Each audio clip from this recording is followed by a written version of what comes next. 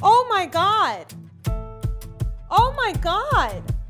Oh my God. Are you serious?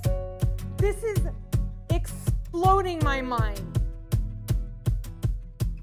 First question is, how do you actually tell your non-Armenian friends and guests why there's so many people at your wedding? We just say we have a large family, and which it's true. Her family is just. I think that like a lot of them had an idea of what Armenian weddings were like, but they had never been to one. But I had told all of them, I was like, just so you know, it's gonna be huge. There's gonna be a lot of food. The alcohol's on the table. So they came somewhat prepared, but then I think when they got there, they were like, what is this? The biggest thing was the money throwing is yeah. Like, oh my God. One of our friends who's not Armenian, did he know about it, he said, or he like saw people doing it, so he wanted to join in, but like he just walked up to us and just like threw it at us. A friend of mine got carried away. He's not Armenian, so he got in the spirit of things and just reached out into his wallet and just threw the 20s that he had. What was Conan's reaction? Was that his first Armenian wedding? Yes. I mean, you know, the next day everybody was like, that was crazy. But Conan really got into it because also he knows a lot of my family, he knows a lot of my friends. Him and his wife Liza just like know a lot of people in my life already. So, but they kind of went with the flow. Like if people were dancing, then they got up and they started dancing. And like, you know, he didn't know how to Armenian dance, so he just like hopped up and down and was just like trying his best. And then my mom actually did something that was one of my favorite parts of the night was she had emailed a lot of my non-Armenian friends and a lot of my Armenian friends to do a shurchbad in the middle of the wedding.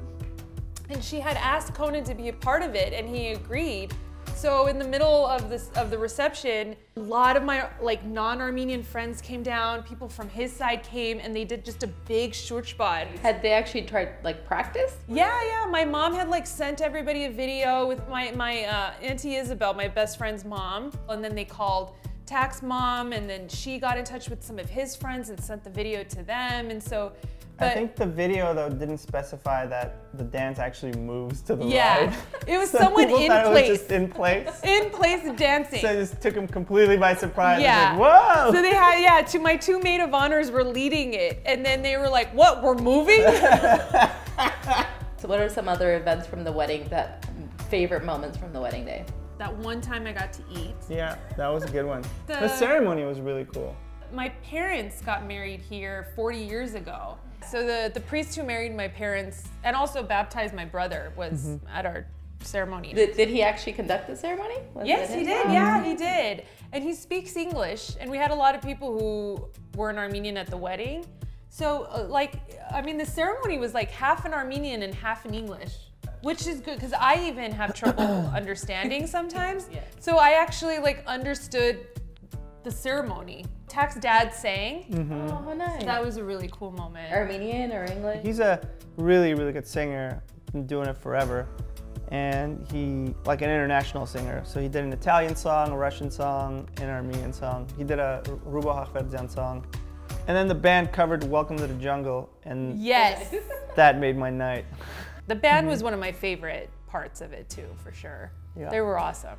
Is there anything that you guys did to personalize the wedding? You know what? Because Tak's a graphic designer. We had a little kind of logo with both of our faces that he had etched out. Yeah, like a caricature. Yeah. And then we put that on the invitations.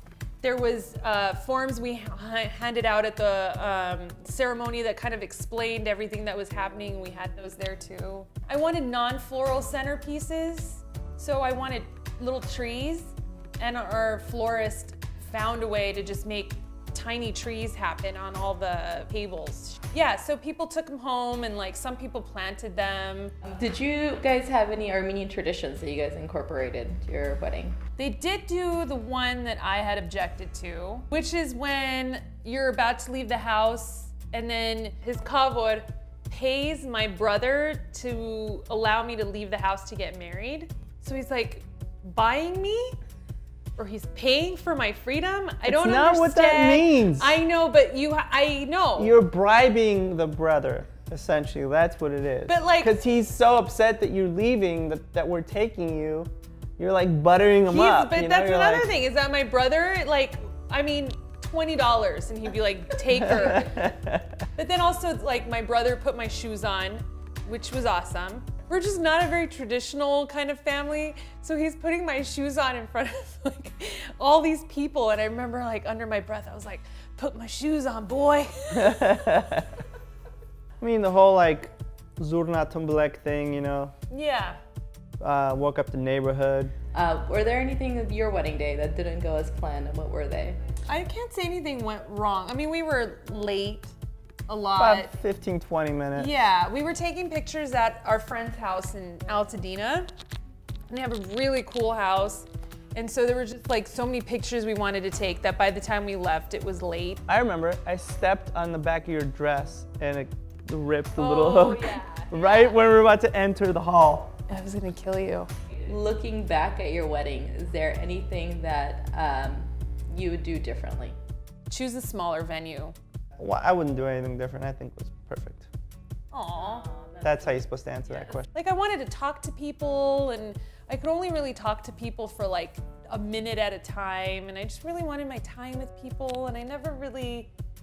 Why are you Well, smiling? that's like a thing. No one gets to spend time in dilly-dally. Yeah. It's always just like, you, and then you. It's all just, your head starts spinning and it's just one big blur. When you're not Armenian, you get to do really cool things for your wedding because you have like 40 people at your wedding. But you know, we went to one in Berkeley where they got married in the Redwoods. And another friend of mine that I officiated a wedding where she got married at the bowling alley. At the bowling alley in Highland Park. And then Tack's friends got married at the El Rey Theater. And then they that was had like cool. acts, like musical acts and Yeah, the magic. magician. You think like, oh, the cool things you could do when your guest list isn't astronomical and you could, you know. I don't know, but the energy of an Armenian wedding. Yeah, It's true, everyone that's said true. that was like one of the best weddings and funnest weddings We I've had a ever really been good, to. at like 1:30, there were still a ton of people, Armenian, I've non-Armenian. never seen that before where they actually, the DJ stops and then people are like singing a cappella and then the DJ's like, okay, I guess I'll play some more songs. The photo booth guy, he was like, okay, I'm gonna start like wrapping up if there's nothing else. We're like, okay, thanks for coming. 20 minutes later, he's in the wedding dancing with everybody. Just this random guy in like a t-shirt. Do you have any advice you would give to future brides and grooms? Yeah, don't get married. No, I'm kidding. Except for... No. I would definitely recommend someone just like have somewhere where they could like throw all their feelings into it so you're not yelling at everyone around you, which I still did. I also think that I would probably recommend not, for any bride, not to compromise too much of what she wants. Any details of a wedding that you could still keep as unique to you, you should be able to do that. Because there's so much of it that's just out of your hands. How did you guys choose your honeymoon location? Well, we talked about it and turned out both of us had been wanting to go to Japan. Well, also, you know, the thought process is, I mean, we're both like, we're not like a bride and groom in our early 20s, you know, we're like older. So we figured if we have to have kids soon, then Japan is the kind of place that we want to go before we have kids. Yeah. We saw that Conan was also in Japan at the same time. No. So did Conan crash your No, honeymoon? no, he didn't. So it just worked out that Conan was going to Japan at the same time we were, but we were in a different city. We were in Kyoto when he was in Tokyo. So we never crossed paths. But a lot of people thought that I like went there for work, and then while I was there for work, I was like, might as well have my honeymoon there too, which is not the case. And the other question everyone asks me is if he ever got me a car, which he did not. Thank you guys very much for taking the time answering all these questions. We really appreciate it, and we're so excited to hear your story, and we can't wait to feature it all over on heartsetting.com pretty soon. Thank you very much. Thank you. Thank you. Oh my God. Oh my God. Oh my God. Oh my God. Oh my God, my nieces. I look good. This is exploding my mind. Hi, Gil. Dude, this is pretty cool. Are you kidding me? Wow. Super cool. Are you kidding? Oh my God. That was the coolest. It was like I was reliving the wedding.